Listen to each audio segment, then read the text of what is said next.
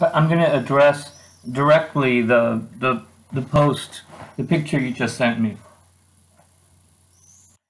Black Lives Matter. I think about this all the time because it's always about what I just explained to you, that whole the irony of self-perpetuation in defense of being segregated reestablishes the separation. It's almost like a catch-22, like the dog trying to catch its tail. How do you jump out of it? How do you get out of it? But more importantly than the difficulty, because the plan would be to start re-educating society to treat each other as people, as Americans, and period. Stop calling each other nouns.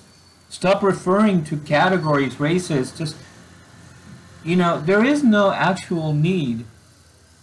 There's no actual need to talk, to refer to a person's race when talking about anything that concerns the human condition in a country, in a society, in a culture, whatever you want to talk about.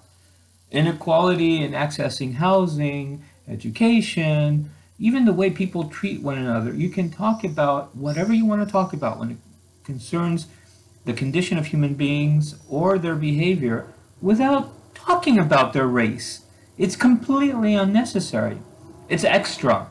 And it's an extra that we recruit into the conversation, which I'm going to explain now why that happens and why the picture you just posted, which perpetuates, which reinstalls that there is a separation.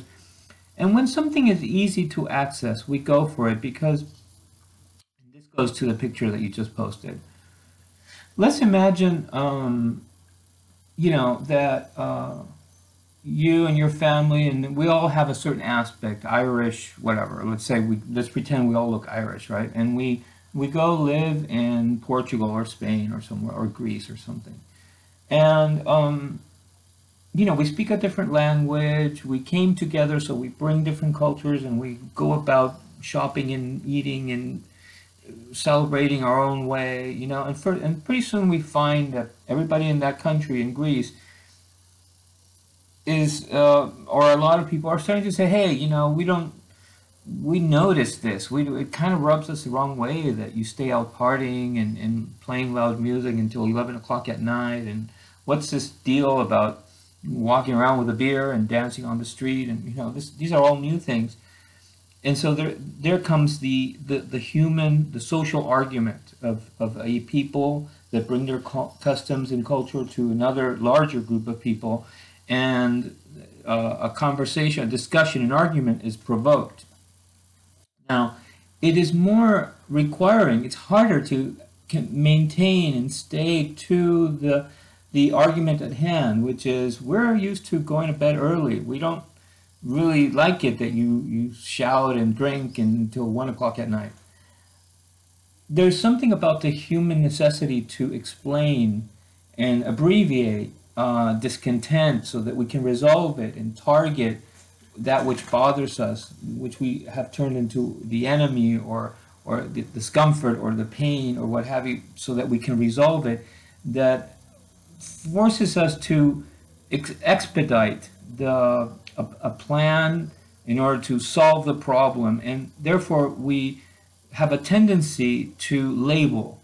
So in order to explain the situation where the Irish immigrants are bothering the Greeks that are used to going to bed early, instead of instead of saying something like, go talk to the person that seems to be in charge of their groups and tell them about our customs and find out why they need to do that, instead of really keeping it at the human interaction of all of the people, the argument appears in the group of Greeks, let's say, that those people are causing this problem because of a need to expedite and synthesize the diagnosis of the problem and what we're going to do to solve it or end that problem or discomfort.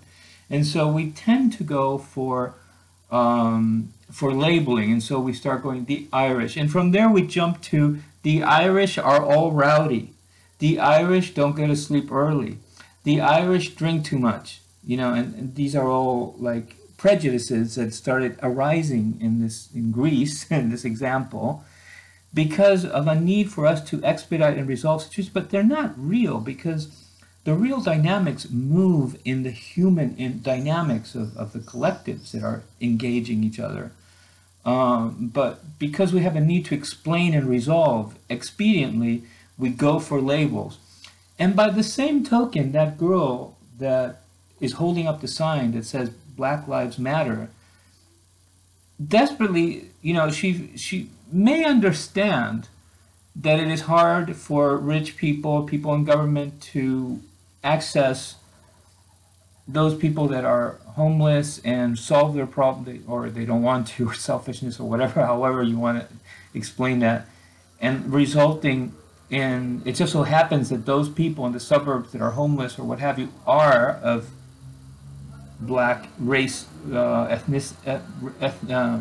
race. They are black race, and so she too wants to resolve the problem. Now, of course, this analysis may not be happening in that girl's mind holding up the sign.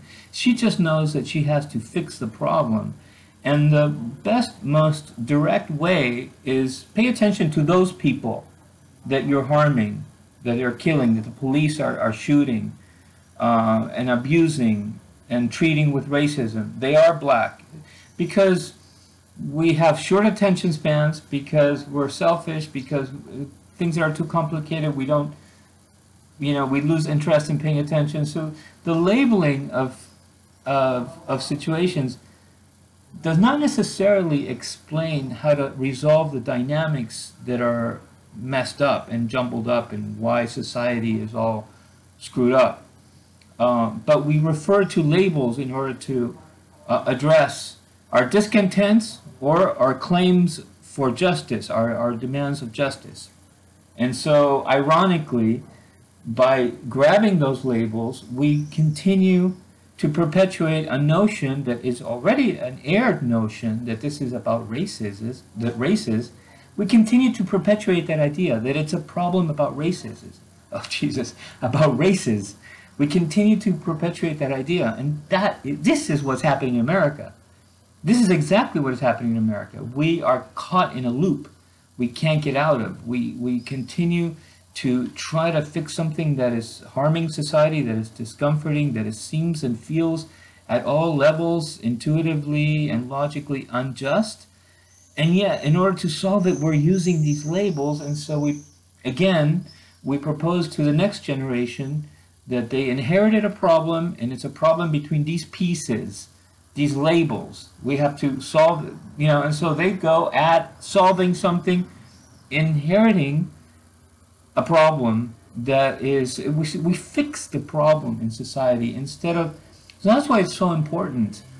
That's why liberals understood profoundly, at least this example that you made, those people, and many people like that example you made, understand that the most important thing is to see each other just as human beings, and to, from that point on, talk about each other as human beings for our moods, our emotions, our values, our feelings, all the things that there's no need to touch on race.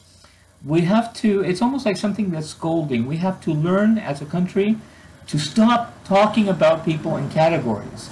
And then we'll be able to resolve racism, homosexuality, because we're stuck on these labels. And so we can never, it's all about, when we try to explain a different theorem, a different theory, and we use, again, the labels, we're just maybe taking a new solution or coming up with a new idea, but we're still leaving the problem installed. And so anything that is social and of human dynamics, of human interaction, has to be talked in terms of human beings, not in terms of the category of their social behavior or their skin, because that is like a pitfall. It's like a trap that puts us back into the existence, and then we're just going to try to explain the existence of that problem, which we continue to reinstall. And so one person is explaining why it exists, another person is explaining how to get rid of it, and they're both making sure that that problem continues on. Okay, I hope that this was clear.